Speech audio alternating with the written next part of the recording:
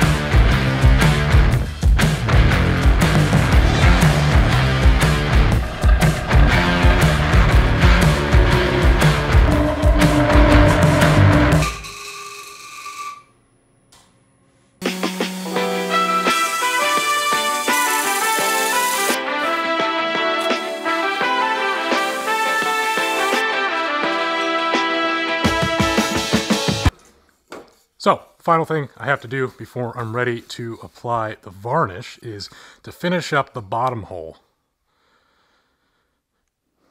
So the rim of the hole will get cleaned up on a spindle sander, and then the inside bottom of the candle, I'm going to take a final pass with the Forstner bit, just a little nibble this time to leave a clean cut. Then I'll be able to flip this around, sand the bottom of the candle, stamp my name, the Carolina logo, some other stuff on there, and then I'm done except for the finish and well, the whole candle part of the candle.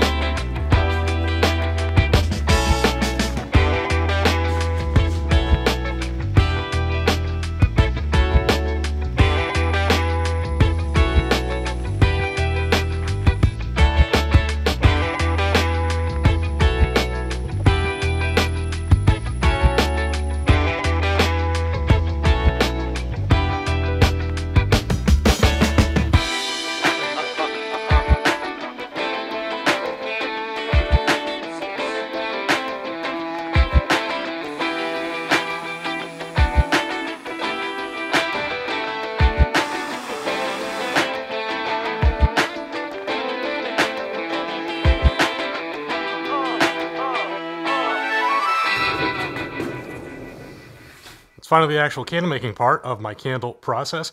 This is my workstation where I have no idea what I'm doing, but such is life everything's made up and the points don't matter anyways. For tools, I have a scale, thermometer, a double boiler on a hot plate. For supplies, a big old bag of wax, soy wax, wood wicks, wick holders, wick stickers, fragrance oil, Orford Cedar, candle dye, Carolina Shoe Yellow, a bunch of cups to hold the candles, all to make this. Or a bunch of those, to be fair.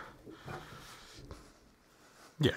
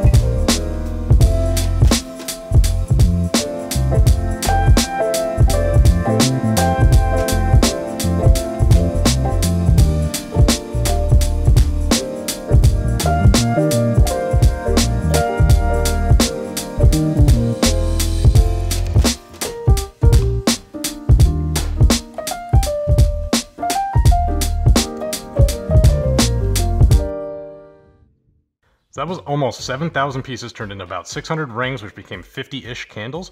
I might take a break from pallet wood for a while. Jokes. So you know how a foot candle is a unit of measurement for light intensity? So here instead we have Carolina Shoe Candles. I know that pun's kind of pushing it a little bit, but speaking of pushing things, I'm gonna push some product on you. Carolina Shoe, you gotta consider them for your next pair of work boots. So the new style I showed you in this episode are these slip-ons, part of the S117 line of Carolina boots. They are super comfortable, especially in summer, and got a safety toe on it too. So check out those along with their other classic work boot styles and other new styles at the link down below. And use the code Jackman20 for 20% off all styles of Carolina boots for a limited time. Along with that, Carolina and I are putting on a giveaway for 10 of these candles. Details for the giveaway are included down below along with a link so you can enter just by entering your email address or visiting us on different social media platforms. Now, grueling builds like this take me weeks, if not months, to complete, so a few other companies I have to thank for making this build and video possible. That includes Rockler Woodworking and Hardware, Total Boat, Starrett Tools, and IsoTunes, Bluetooth hearing protection. A bunch more links down below for all their products that I used in the course of this build, along with any coupon codes that I happen to have, if I have any. That's it for now, and in case you missed it, I'm actually currently filming a TV show over at the 𝐸 compound. That's why content has been pretty sparse here for me. Although, be sure to follow along on my Instagram for a few little sneak peeks here and there, and I'll be back to gluing together the world's pallets soon enough.